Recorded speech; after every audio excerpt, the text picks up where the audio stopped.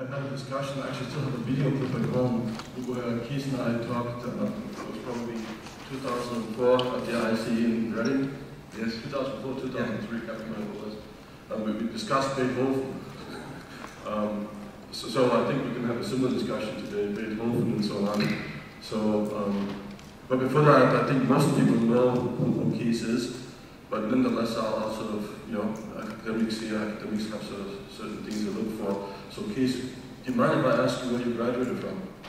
I graduated at Eindhoven University. I was at that time working for Philips, and I graduated at Eindhoven University, and then later also did my PhD at Eindhoven University with work I did at Philips Research. Okay, and I believe you graduated, correct me if I'm wrong, in mathematics? I graduated in electrical engineering. Electrical engineering, okay, see I was wrong. Yes, St. Joseph graduated in mathematics.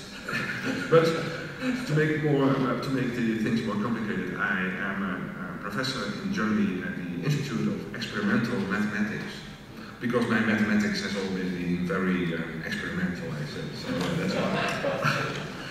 Because you never know if the plus or minus is correct, so that's probably the experimental in the mathematics, my mathematics. The plus or minus only counts if you talk about ratios. That's right. And between zeros and ones, yes, that's right. That's right, okay. So he's got an interesting background to start off with. Now you mentioned Philips. Would you like to just give us a brief summary of what you did apart from the compact disc stuff? I started at Philips as a young engineer in a time when Philips Research was inventing the optical technology, and there was a small group in the physics department working on optical recording. They called it a video long play record. Okay, that was intended as a DVD set. Okay, but that disc was 30 centimeters and it contained half an hour of high quality video at the time. Remember, it was a time that we did not have any videotapes or so. That was before that time, because we started in 1969 or something on this thing. And I graduated electrical engineering in control theory, and I was asked to work on the servo systems of the long play record. And there are three more or less independent servo systems tracking the track of the VLP in a similar fashion as the CD and DVD. Well, the VLP, the video record, never became an interesting product. It was brought to market by Philips, and after 3 years it was withdrawn from the market because there was no interest in it. But fortunately, the technology could be used later by Philips and other companies for their CDs, and that, as we know, has become a great success. That's what I will be talking about in the next half an hour or so, the success story of the CD. But anyway, that's how I became involved in the optical recording. And as I said, it was a group of physicists, okay? I was the only electronic engineer working at that group. And at a certain moment in time, we were asked to make a sound-only disc, okay? And we started with wideband FM, and later we decided to go to digital technology. And because I was the only electronic engineer in that group, they said, okay, it's your job just to make it digital, okay? Make it this way or make it this way, okay? That's how it works sometimes, just because there's nobody else to become the expert in it. Thanks for that. Can I ask you a very indiscreet question? Do you have one Dutch guilder with you today? Do I need one? No, I don't. No. Maybe I may need it next year or so, I don't know, but maybe I can show you. Anyway, it's a fascinating time with all the euros and guilders, that's right. Okay, I have a different thing in mind, something you told me in Reading. If you don't cover it with Beethoven, I'll come back to it. All right, okay. So without any further ado, I'll apply the start count and just talk about Beethoven. Okay, maybe a little bit about Shannon and about all these important people that play a role in the compact disc, as you know. Shall I start? Okay, sure. Let us see. Okay. I'd like to thank you, Stefan, for the nice introduction. This was much more different than the normal reading of the biography. I like that very much. Thank you. And of course, I'd like to thank the committee for asking me to be here. And I'd like to thank you for coming here so early in the morning, specifically for those people from the United States. It's very, very early now. And we will be talking about the competition, sure, but also the main issue I'd like to discuss is a historical thing about reproduction of sound, about music. Music, as we know it, has been around for us everywhere. Music is for most people pure emotion, pure emotion. It's, some people cry or laugh, cry if they hear a piece of music. That has not been the case for so long, because the reproduction of sound was started maybe in 1870 or so, by the invention of Edison. But music, as such, has been around maybe since the very early people walked on this earth, because I sat in the underground and I saw all these Neanderthal people. The only music they made was probably singing, so they had called a deer or another animal, and they were having their first fire. They had invented fire, okay, and they were just sitting around this campfire singing, okay, maybe yippee-yay, maybe yippee-yo-yo, some cowboy songs. I don't know what these Neanderthals were doing, but anyway, they were having fun. And later, they came up with musical instruments, probably drums, are very easy to make, I think, drums, and string instruments, maybe. But anyway, and the flute is maybe a more complicated instrument, but I don't know. I should have studied more about the history of musical instruments. But anyway, you, of course, in the Bible, the Christian Bible, you all already mentioned about cymbals and about the horns of Jericho, the trumpets of Jericho. So you have instruments everywhere. And it's fascinating that it took so long, before the first guy actually got the idea to make a product to reproduce sound. Okay, let's first look at this one. I like this very much because this is a painting from my fellow countryman Vermeer from 1662, where you see a music instrument called the harpsichord. And it's fascinating. It's a complicated instrument.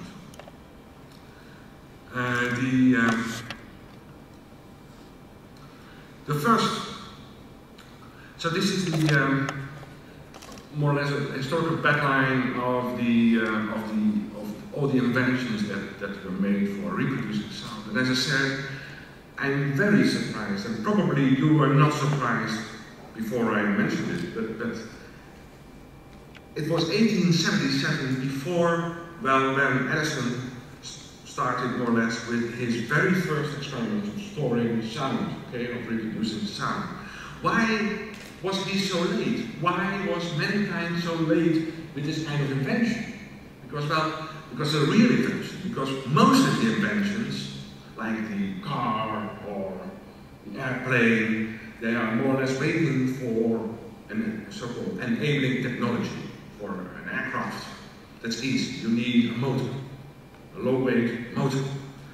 But for the Edison machine, there was no waiting for an enabling technology. Everything was there. All components were there from the early beginning of mankind. But nobody came to the idea, let's make a product for, because let's be quite clear, think wax.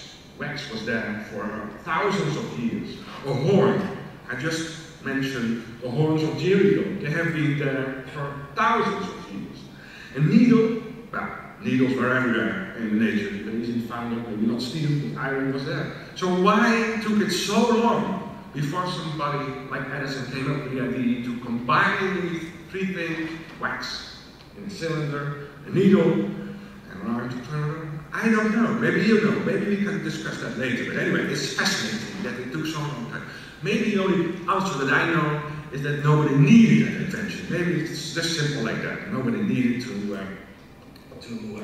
reproduce sound. Anyway, the Edison cylinder was definitely the first one, but it was not really very handy to reproduce the cylinders. They were all more or less unique materials. So if there was a band playing and they had a hit, okay, it could not be reproduced. So if you had a hit, you had to play that music for 100 times or 1,000 times, okay? Do you see you playing the Tiger Act for 1,000 times a day or so? But that's what they did actually in the early or the late 1900s or so. It's fascinating. Then the burning disc came and that could easily be reproduced. That took 10 years, as you can see, to do so. Then 1910, with the invention of the electron tube, we had the electronic amplification. Then 5 years after the war, the Second World War, we had the introduction of the LP. And 10 years later, we had the stereo LP.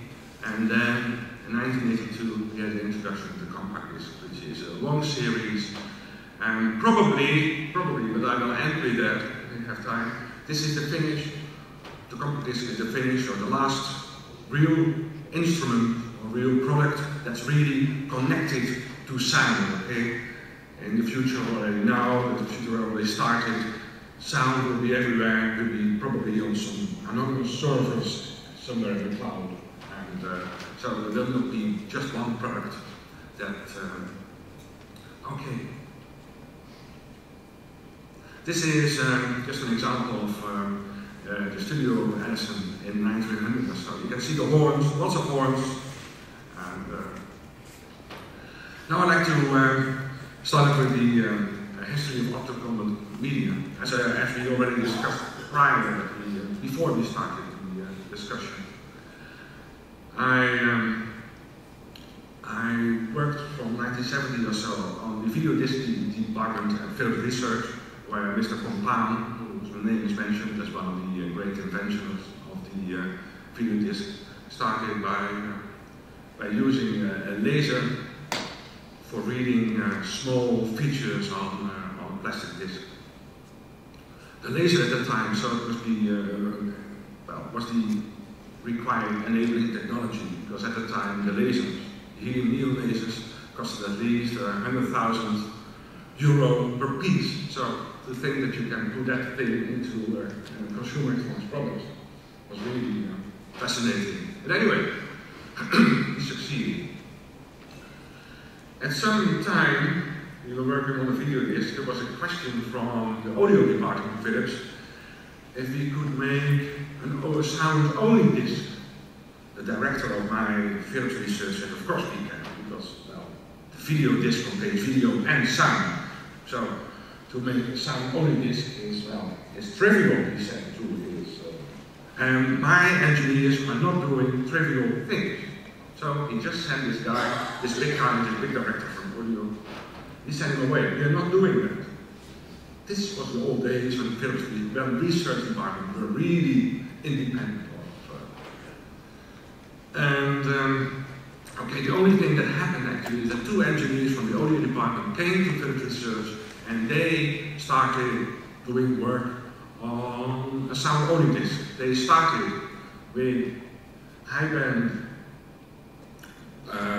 FM frequency modulation, and later we did some work on digital sound, because because the FM modulation really don't work. You still had these clicks, the same effect that you have in the old gramophone. You would tick, tick, tick every time, and you could not. Well, with a regular analog system, you cannot get rid of that.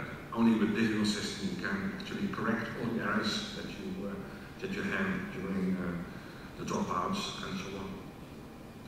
In '79, for a year or so, we had a cooperation by Philips and Sony.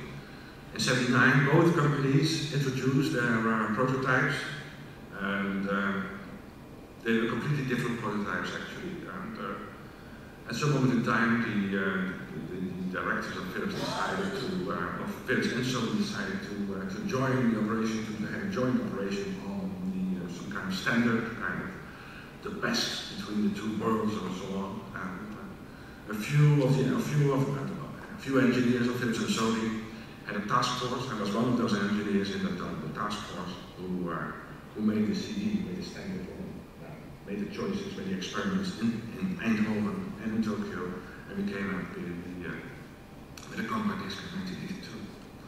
The first introduction was in Japan, and half a year later it was introduced into the rest of the world. This is the compact disc, okay?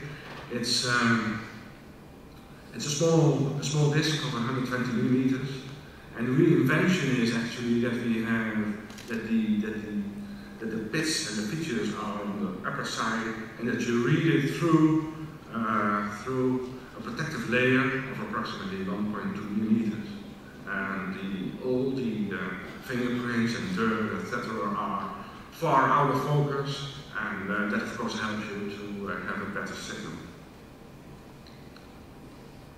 So here you can see again how the optical readout is done. So you need a laser at the right, and you have some mirrors, and actually the light is reflecting from the optical disc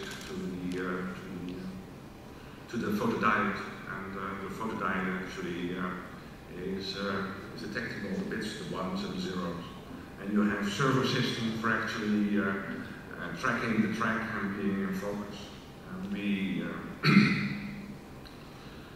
That's a great job actually, because the accuracies you talk about is tens of the microns, so both in focus and in the reading of sense. So what was at that time in 1979, we're now discussing the strategic alliance. Philips was good, they had some shoe boxes full of IP in intellectual property. On the video long play record, they have all the basic inventions, like I just showed with the protective layer, reading through a protective layer using a focus beam. That's the greatest invention. Well, that's the invention by far. And there were probably 1,000 more patents because Philips had been working for 10 years. And Sony had a great effort in digital audio systems, because they started already in digital sound maybe 5 years earlier than Philips or maybe other companies. And they had a great knowledge about coding technology, error correction, and everything. This is what we started in 1979. So you can see that Philips really didn't matter about the sampling rate of the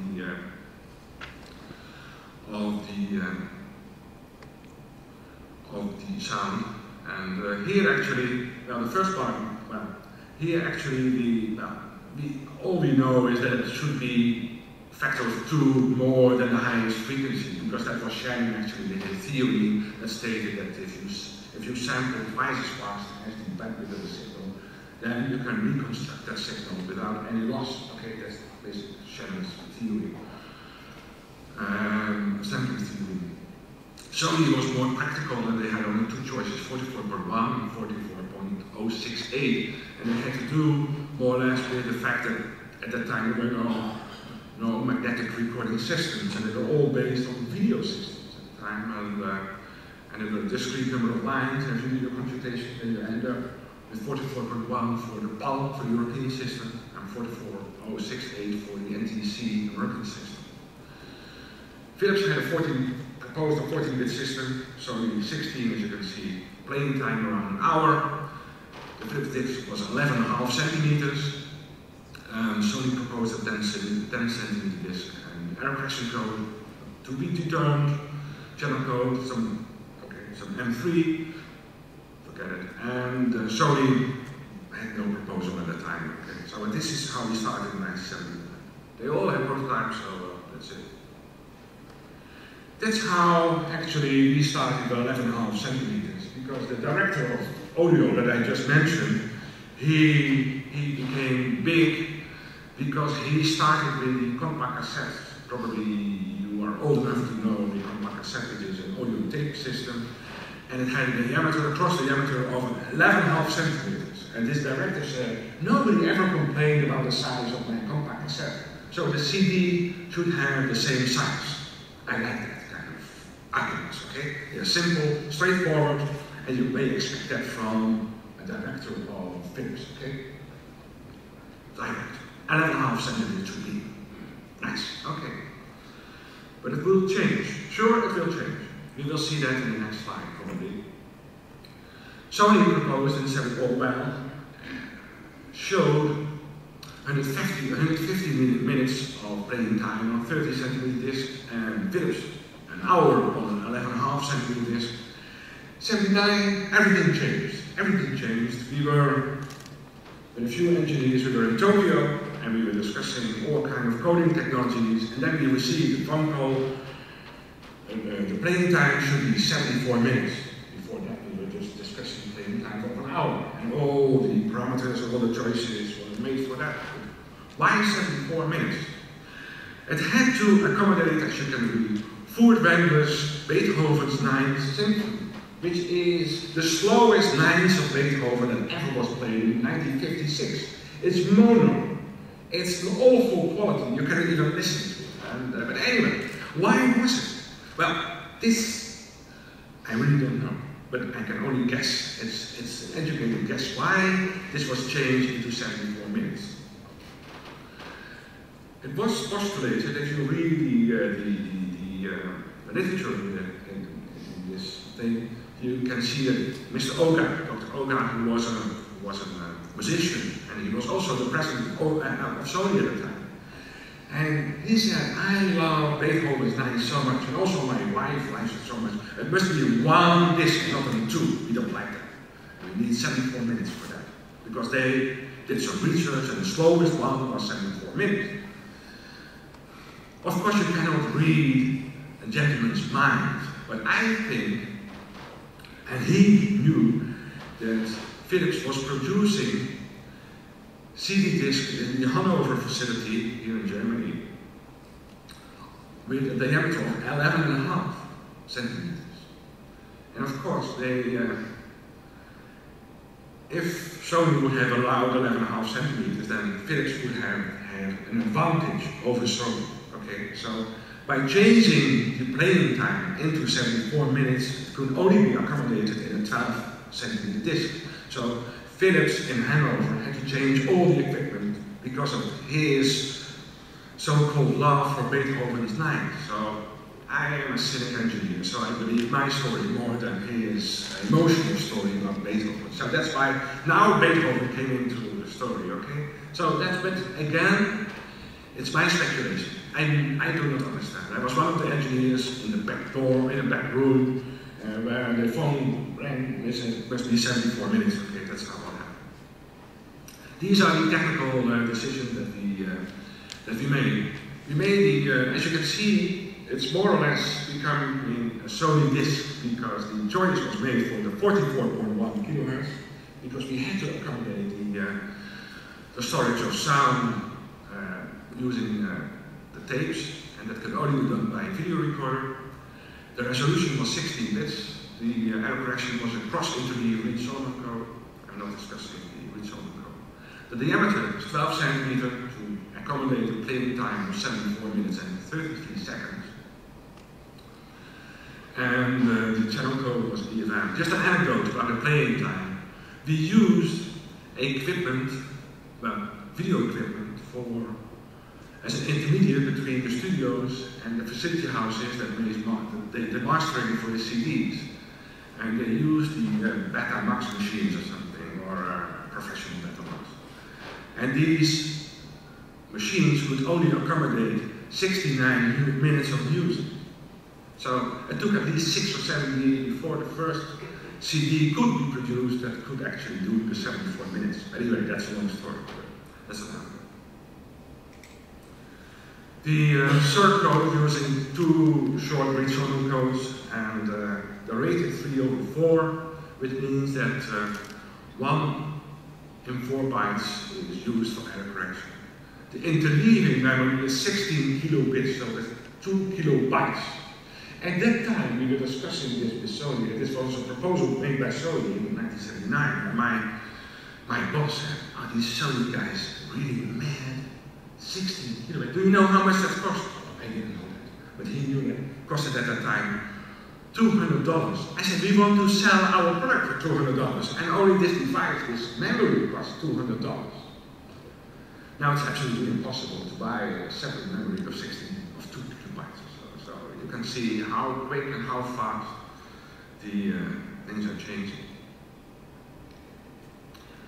These are the characteristics of the cross-interleaved Solomon code. So you can correct random errors, and you can correct bursts of errors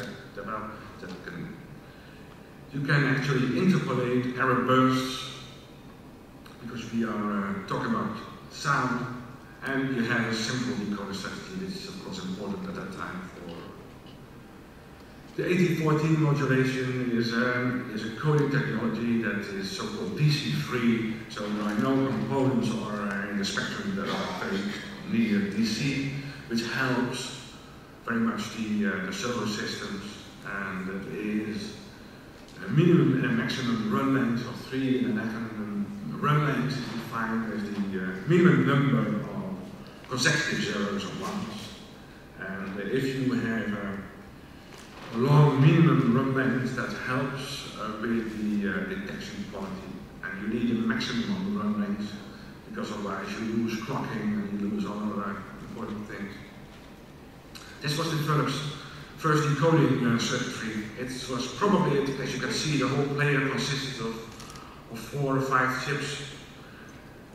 Of course, the most important one was the DA converter.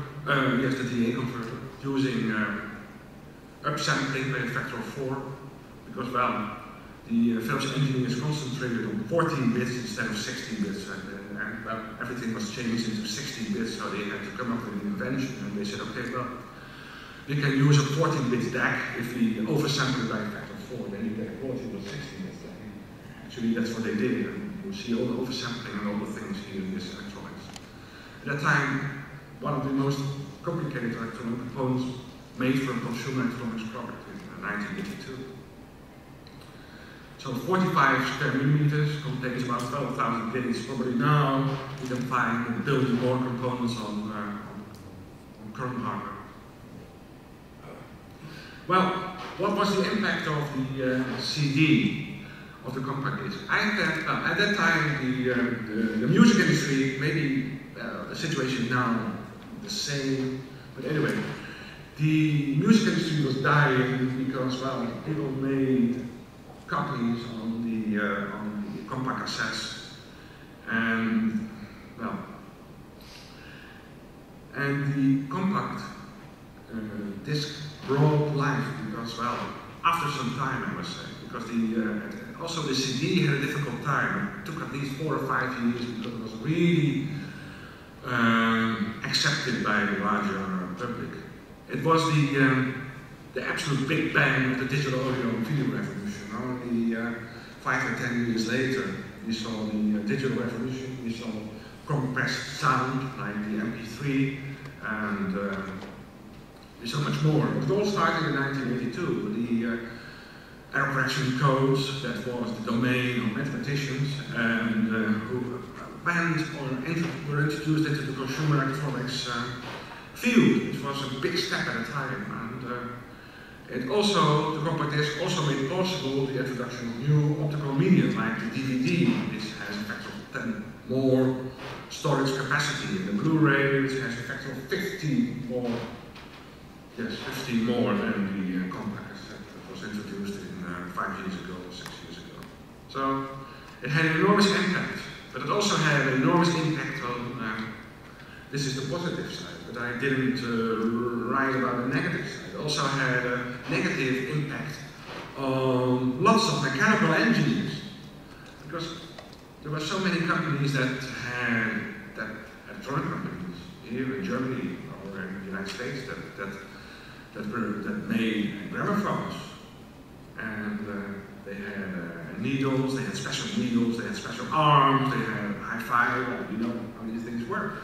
And all these mechanical engineers were, 10 years, they were out of jobs because, well, the CD costed maybe $10, and they played much better than the $10,000 gramophones. But anyway, that's a long discussion. Maybe there are questions about that, but anyway, it's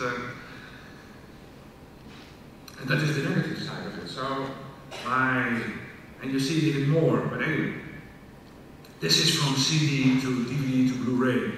In the left side, you can see that the laser light is infrared, and that the opening of the lens, this usually called the numerical aperture, is 0.45. The DVD we go to red laser, and the numerical aperture goes up. The larger the NA, the smaller the spot size, and the more you can store on the disc. The DVR, the Blu-ray, has a Blu-ray, has blue light, and has an NA of 0.85. Here you also need very much an enabling technology, because the blue lasers, when Philips and Sony started their work in 1996, 1997, I also worked on that. Actually, I worked on all these products. And we were very dissatisfied, Sony and Philips were very dissatisfied with the outcome of the DVD, which is essentially a Toshiba disc. And they started almost immediately after the introduction of the DVD, the blue laser disc. But there were no blue lasers available, and it took almost 10 years before the format that we had written could actually go to market. There were no blue lasers, but now they are well enough and with sufficient lifetime. So here we have the success story of the CD or optical recording in numbers. So we had the introduction in 1982. 1985, we had the CD-ROM, where you can store, instead of sound, you can store data, digital data, lots of digital data. At that time, a half gigabyte was an enormous number, because the Apple computers at that time, the Apple II computers, well, they had storage capacity of 16 kilobits or so. You're actually measuring in kilos instead of giga. The CD recorder was introduced in 1992, which was quite an invention to come up with the right material for recording. The video CD, then in 1995, as said, was a product by Toshiba, because, well, let's be very honest, all the royalty and all the income of the optical recording went to only two companies, that was Philips and Sony, and all the rest of the companies, like Panasonic,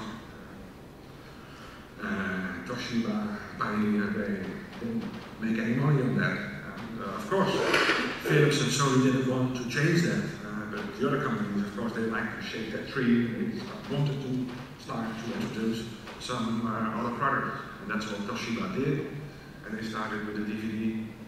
2006, we had the introduction of the Blu-ray disc with a capacity of 25 gigabyte, and my last number, because that was the 25 years after the introduction of the CD, Philips and Sony came up with the number that 200 billion discs were sold since the introduction of the CD. Now, I have still 5 minutes or so to use my glass ball and see what's in the future of digital audio and video.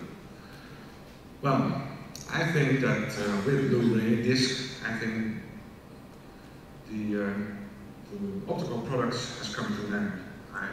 There's no research or development in new products within Philips, definitely not in Philips. They concluded their work on optical recording maybe 6 years ago. Nobody working on that. Sony is doing, with maybe 10 people, is doing some work, and Hitachi, and then I think we have all the companies that are really working hard. So there's no money, and also, if you like, we had a very nice introduction at the Las Vegas ICC, where somebody from the optical recording field showed how complicated it is to go to much higher capacities, much higher playing times, because you're really running into mechanical problems of the accuracies that you need. And, so the conclusion is we do not expect any new products on optical recording. What is and if you look at what's happening now in the world of sound and video recording, then you see that most people have no real product anymore. Up till now, we had a very simple sales product. There was a publisher who asked a musician to make music, and they sold the discs from, well, actually it started in 1880, okay? So more than 100 years, we were having the same sales model. But now, the sales model has completely changed because, well, most of the sound is now in the cloud, as we say.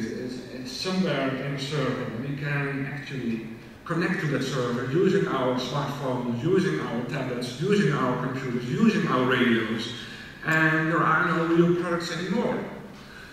The only disadvantage I see is that, well, in the old days you could buy a nice CD or a nice product in a jewel case and you could give that to your mother so that you could play Beethoven or something like that. But now you have to give her a voucher so that she can download, she doesn't know how to do it, but she can download the Beethoven from an anonymous server. Anyway, that's how it is and I cannot change that. Anyway, that's my look at the history and it's a very short look at the future in some world. Yes, I hope ample time to have some questions. Is that so, Stefan? Thank you.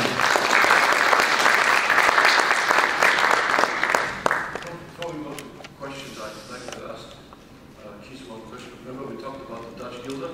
Yeah. If you put up all the specs, you put all the Sony specs down, only one Philips spec, you've got the most important, the Dutch Gilder. No, actually it was not a Gilder. Now it's the inner diameter of the CD was also stabilized by a boss of mine, and it was the Dutch 10 cents actually that has a diameter. That's okay. That's the 10 cents of the Dutch Gilder has a diameter of 15 millimeters, and it was exactly the size of the inner hole of the CD. Because, well, my boss said, well, we can discuss it for a long time. He put this coin on the table, and he said, why, what's wrong with this size? I said, okay, it's fine. Next page. So, sometimes you can do things very easily and very briefly. Yes, why should we have a discussion of 14.5 millimeters or 10 inches or whatever? I don't know. But that was, try it. If you can find this Dutch 10 cents, then you can see that's exactly the same. Okay, questions? So, you're not. Are there any questions? Otherwise, I will be here later and we can discuss the 10 cents or the 10 guilders or whatever. But you have a question? No? Okay. Thank you, Kees, for your very insightful presentation. Also, apart from being a technical presentation, it's also one on engineering management and decision making. Yeah, sometimes a decision has to be made. Yes, that's right. Thank you. On behalf of the committee here, they asked me to give you a small talk of appreciation. Thank you very much. Thank you.